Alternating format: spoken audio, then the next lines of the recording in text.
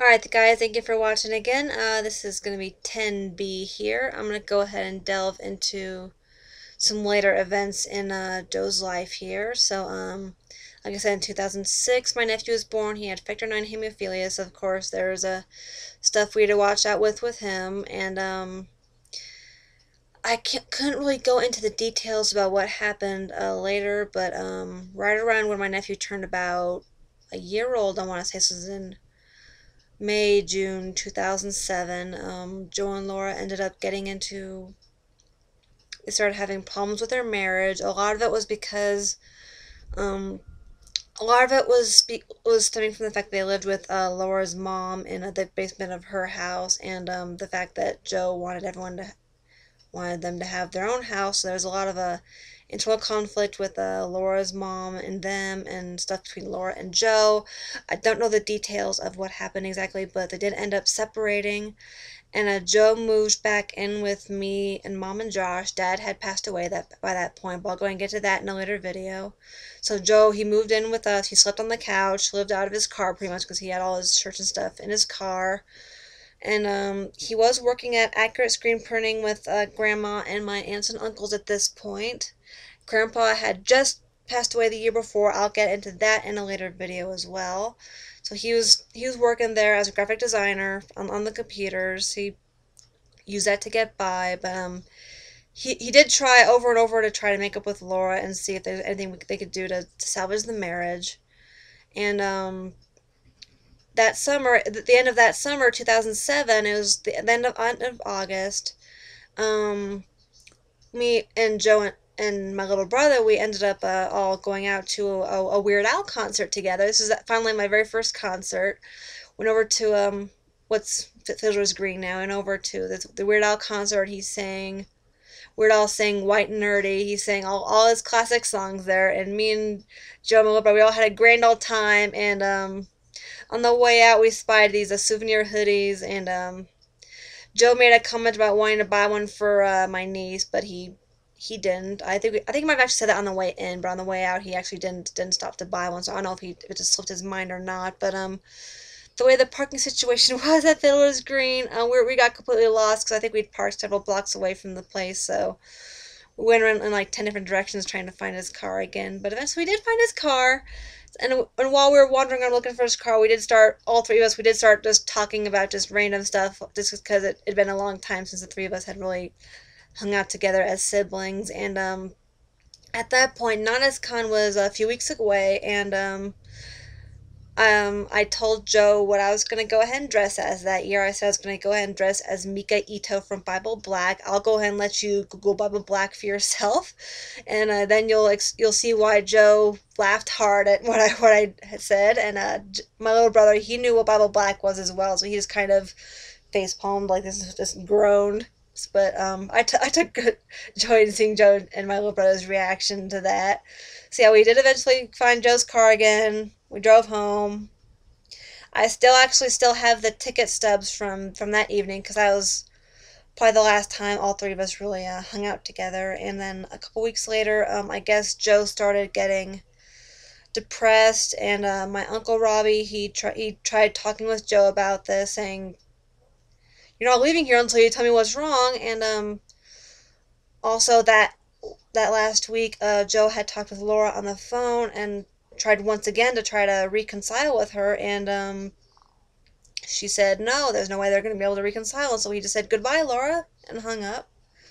And so after that, Laura got kind of worried that Joe was going to do something, but at that time I had no inkling of what was going on. I had no idea at all. I remember that next day, Thursday night, me and Mom went out grocery shopping, and Mom was whining about how Joe would always eat all of the Lay's potato chips and not pay her back, because it seemed like whenever we bought potato chips, he'd always wolf down the bag in one sitting practically. So she was annoyed with him. And I honestly could not tell you the last time I saw Joe, because he was working all the time, and of course hanging out with his friends outside of work. I honestly couldn't tell you when the last time I saw him was, but I do remember Friday morning the next day. I remember laying in bed, and it was about 7 in the morning. I heard the phone ring upstairs.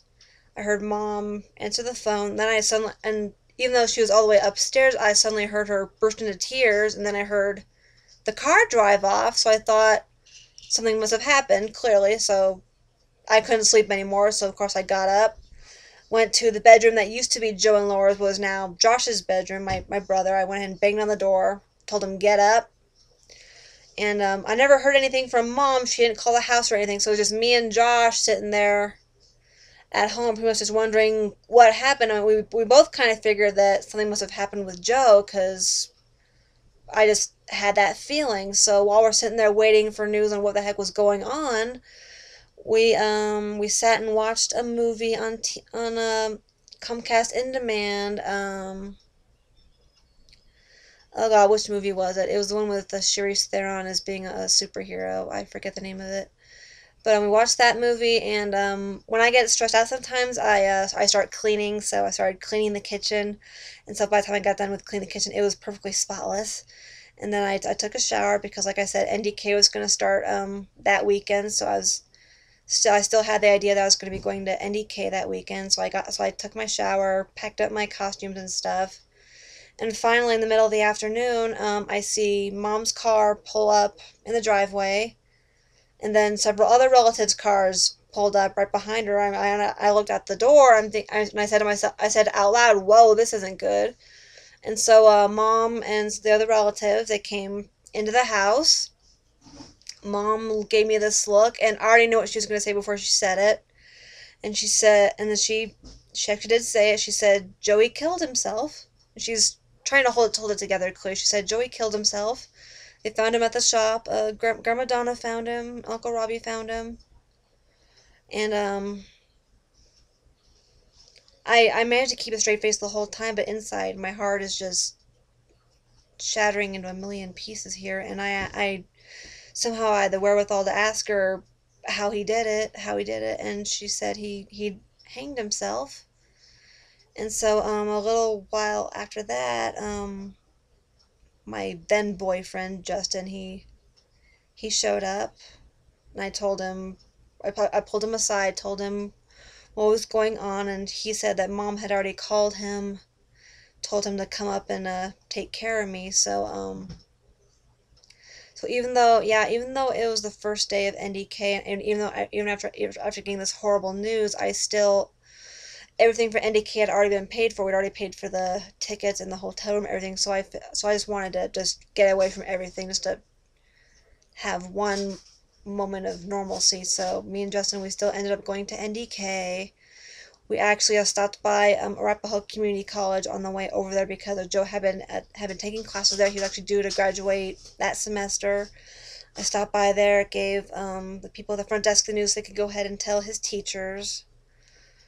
And then we went to NDK. I dressed as Ito from Bible Black, and I can honestly say that even though I went there to get away for the weekend, just to have my moment of normalcy, I really didn't have that much fun that weekend. I don't really remember that much at all about that weekend. I remember laying on the bed a lot, just zoning out a lot. I remember trying to have fun in spite of it all, and it didn't work. The moment after NDK ended and I got home, the very first thing I did was go downstairs to my room and cry. And then the next day, me and everybody, we all went over to Laura's mom's house where everyone had still lived. We went over there to start making a few funeral arrangements, and Aaliyah, my niece, she kind of knew something about funerals, and she asked if there's going to be songs played at the funeral, and Laura told her yes, and Aaliyah had a request of a song that she wanted to have played. In Joe's memory, she wanted to have Weird Al's song Jurassic Park get played, and so I'm just like, oh, okay. But needless to say, that song did not get played at the funeral. What actually ended up happening at the funeral was, well, the day of the funeral is actually kind of a hard day to remember because I really don't want to remember that day at all. Me and Justin and my little brother, we all drove up to the church ourselves, and then we went into the visitation room where Joe was. And there he was. He was dressed in a sweater, a turtleneck sweater to hide indentations from him hanging.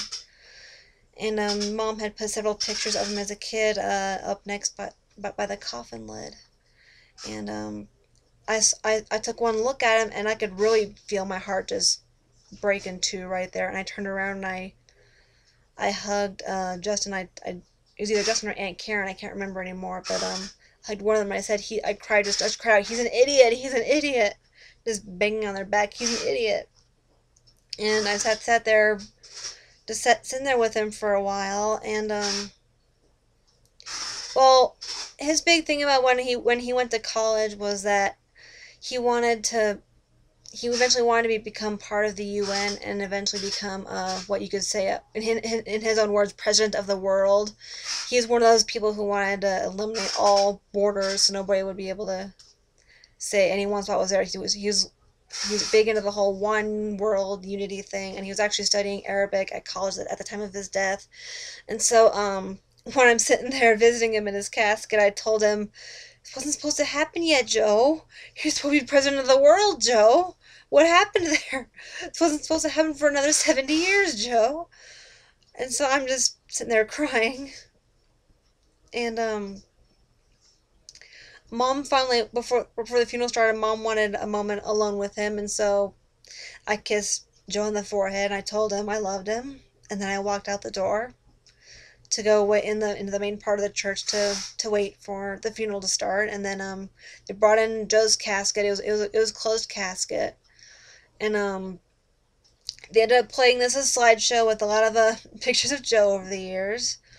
And they say funerals are for the living because one of the songs Mom chose for the slideshow was one that Joe absolutely hated. He hated Nickelback, but one of the songs that Mom chose for the slideshow was a Nickelback song called "Photograph." I'll let you look that one up as well.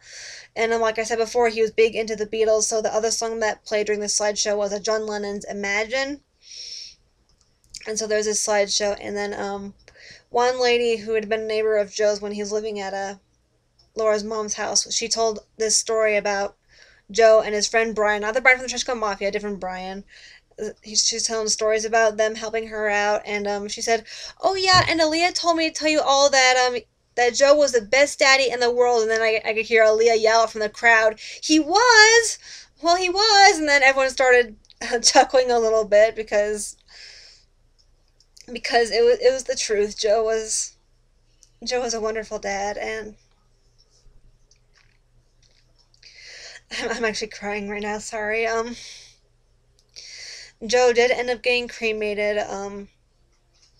Half of his ashes are buried in Littleton Cemetery, which he would probably think hilarious because one of our famous local criminals, Alfred Packer, he's buried in Littleton Cemetery as well. So I'm sure find that hilarious. So he's buried in the same place as him.